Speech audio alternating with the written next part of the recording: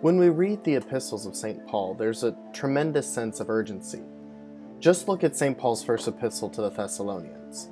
The apostle writes, "Concerning times and seasons, brothers, you have no need for anything to be written to you. For you yourselves know very well that the day of the Lord will come like a thief at night. When people are saying peace and security, then sudden disaster comes upon them, like labor pains upon a pregnant woman, and they will not escape. But you, brothers, are not in darkness, for that day to overtake you like a thief. For all of you are children of the light and children of the day. We are not of the night or of darkness. Therefore let us not sleep as the rest do, but let us stay alert and sober." We have this wonderful word that we use in the church to describe the end times, eschaton. Eschatology is one of those words that comes from it, but it's the study of the four last things. It's the end times, that which comes later. We have the four last things: death, judgment, heaven, and hell. St. Paul and the early Christians, like that reading from St. Paul's letter to the Thessalonians, had that very active sense of the eschaton. They waited for Jesus to come back, thought that he'd be back very, very soon, thought he would be back 10 years, 20 years, 15 years. As time went on, we Christians, just like them, kind of lost a little bit of that fervor. We've forgotten that our bridegroom might come again like a thief in the night, and that we would be caught alone without oil in our lamps. We'd be stuck wallowing in fear. With these four last things, we're reminded that there's always one thing that's going to happen to all of us.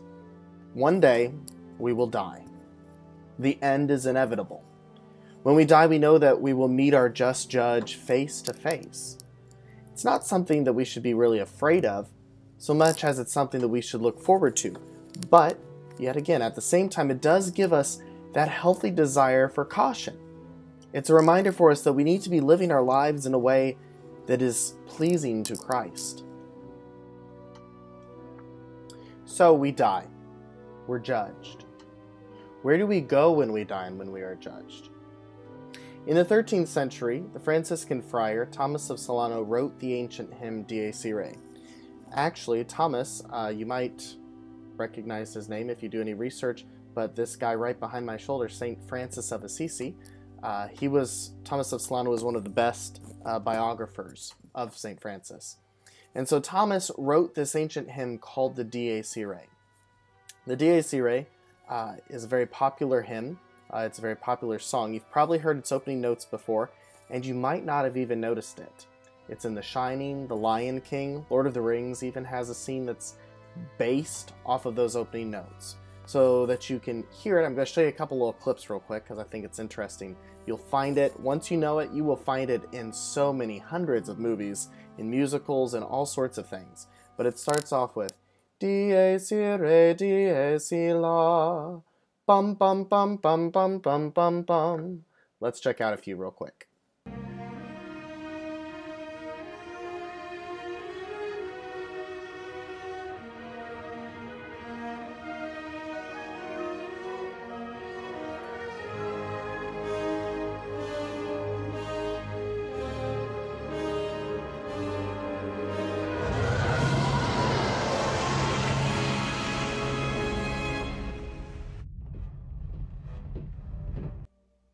Kill him.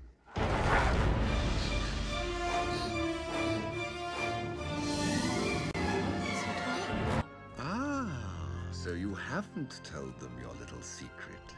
Well, Simba, now's your chance to tell them. Tell them who is responsible for Mufasa's death.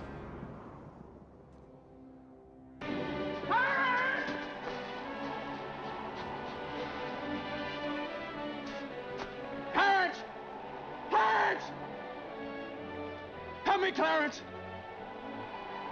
Get me back!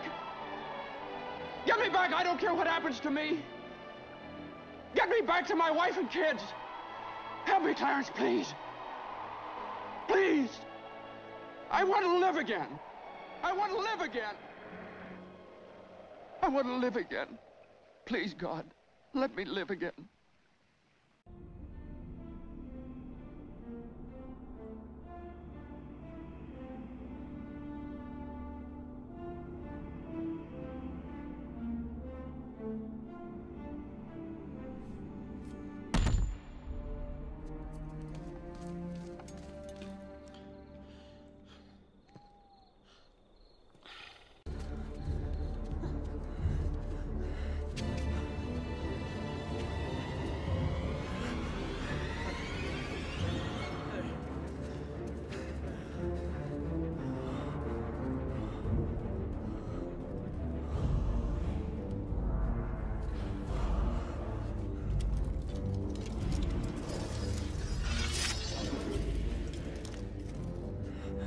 Okay, following the piping.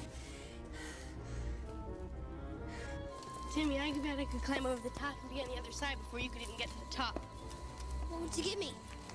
Respect? Come on, guys, it's not a race. So the Dies Irae comes to us from the church's funeral liturgy, from the Requiem Mass. The Requiem Mass, within it, the Dies Irae took the place of the sequence that was after the Gradual and the Tract, which is kind of where right now, where we have the second reading, the Psalm, right before the Gospel. But the Dies Irae was the sequence of the day. You'll find that we use sequences at other times in the liturgical year.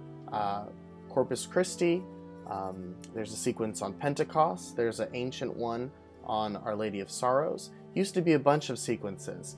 They've kind of slimmed them down a little bit now, and they're a little more selective about what we use. But the Dies Irae is this beautiful one that was written, again, in the 13th century, so it's very, very ancient. But it starts off, Dies Irae, dies illa, solvet secum in favilla.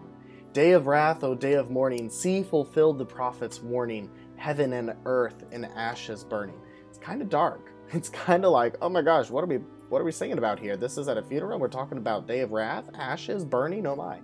And then it keeps going on later. It says, "Oh, what fear man's bosom rendeth, when from heaven the judge descendeth, on whose sentence all dependeth.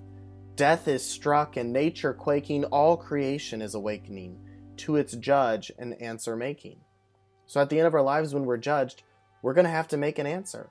We're going to have to be judged on what we've done with our lives. St. John of the Cross has that beautiful quote that I love. That he says, "At the end of our lives, we shall all be judged by charity. That we'll be judged by how much we loved. We know that Christ loved us so much to the point of death. The question for us is, how are we going to die to self? How are we going to die to sin in our lives so that we can live forever with Christ?" The Dies Irae later ends at the very end with, "Yet, good Lord, in grace complying, rescue me from fires undying. With thy favored sheep, O place me from the dust of earth returning. Man for judgment must prepare him. Spare, O God, in mercy spare him. Lord, all pitying, Jesus blessed, grant them thine eternal rest. Amen." So the Dies Irae takes us through, in a sense, that sort of, I don't want to say battle, but that sort of encounter that the soul has when it dies. It starts off with that day of wrath, that day of doom, where everything ends. Heaven and earth are ended, and we're standing there right face to face with our judge, and we have to make that answer to him of how we've lived our lives. Later on, then, it takes on that tone of mercy, that tone of pleading, where we, the people here on earth, plead for those souls who have died, where the soul pleads before God, and the soul asks for a mercy. It asks to be spared. It asks for Jesus blessed to grant them eternal rest. Beautiful, beautiful hymn, one of my favorite ones, and now that you know it, you're probably going to notice it everywhere. So I'm sorry, but not sorry. It'll be fun. So at the end of our judgment comes heaven or hell, period. The Dies Irae paints that for us in that beautiful picture. So the four last things: death, judgment, heaven, hell. The systematic theologian Paul Tillich asked what our area of ultimate concern is. What did he mean? It's a theological term for something that's actually pretty simple. In our lives, we have plenty of real concerns. We have concerns about our health, our career, and so many other aspects of the daily grind. But if we were asked what is really our ultimate concern, on what really can we base our lives, what would we say? Tillich stated that our religion has to be our ultimate concern. He was a Protestant theologian. I would kind of change that a little bit, and I would say that our ultimate concern has to be heaven. We don't want to die and go to purgatory. We don't want to die and go to hell. We want to die and we want to be there with God forever. We want to see the Trinity, God the Father, God the Son, God the Holy Spirit. We want to see Him face to face, to behold His beauty, to be there with Him. I mean, just thinking about it, it's like, it's greater than what I can think of. It'll be just amazing. But that desire, that has to be what animates us. It has to be what gives us life. It has to be how we consider what decisions we make with our lives. Do we really believe that our actions and attitudes are going to lead us towards the Lord, or are they going to lead us away from the Lord? Are we aiming for heaven or heading directly away? Do we know that the Lord is our Savior, our Redeemer, that He's the Lord of mercy, but that He's also, as the Dies Irae reminds us, the Lord of righteousness, the just judge, who is coming at a time that we do not know, like the Thessalonians heard from St. Paul. This shouldn't frighten us again, but it should make us realize that all this stuff, the death, judgment, heaven, purgatory, hell, they're all very, very real. What's our ultimate concern? Going to heaven. If our ultimate concern is not the salvation of our immortal soul, then we really should reevaluate our lives.